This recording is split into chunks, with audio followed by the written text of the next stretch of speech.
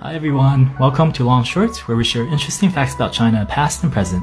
My name is Min, and I'm a postdoc here at UCI's Long Institute. Did you know that when a person from China interacts with you in English, it's oftentimes their third language? Consider the phrase to eat. In 普通话or standardized Mandarin, it's 吃饭. In Wuhan, where I grew up, it's 吃饭. And just 100 kilometers away from the city, my grandparents would say 炒饭 because they speak Dialects, a type of Jiangxi-hua. These different Fangyans are but a few of the hundreds of other ones used throughout China.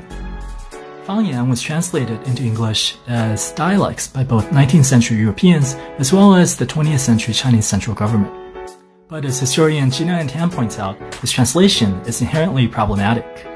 Most Fangyans are neither derived from Mandarin nor are they mutually intelligible from one another. Check out her book, Dialect and Nationalism in China, 1860 to 1960, to learn more about the complicated relationship between Fangyan and politics in China.